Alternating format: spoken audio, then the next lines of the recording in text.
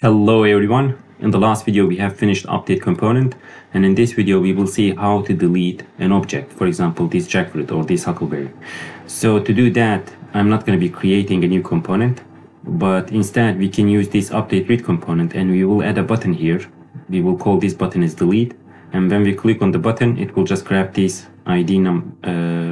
document identification number, and then we will use this document identification number to delete these objects.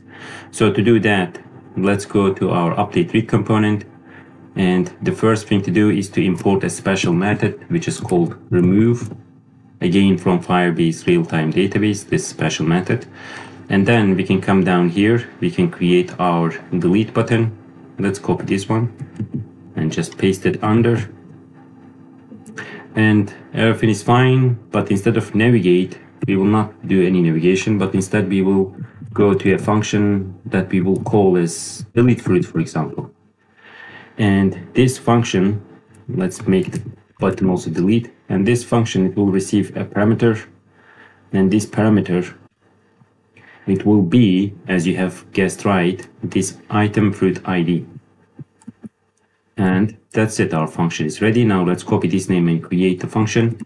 And we will make this function also asynchronous, and it will receive this parameter.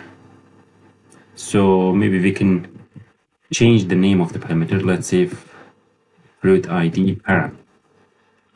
Okay, and now we will go, and actually we can use the same things as here. Let's paste it right here. And this time, as we will be targeting a special document, a special object, we will need to specify it right here. And I think that's it. Now we can actually delete it. Let's say await remove dbref, and after that maybe we can reload the window location. So we have our delete function here. So if I click on it, for example, this huckleberry should be deleted. Let's click on it. Let's display the data again. Yeah, so that was all of our tutorial, and if you like this tutorial, please like and subscribe. See you next time. Bye bye.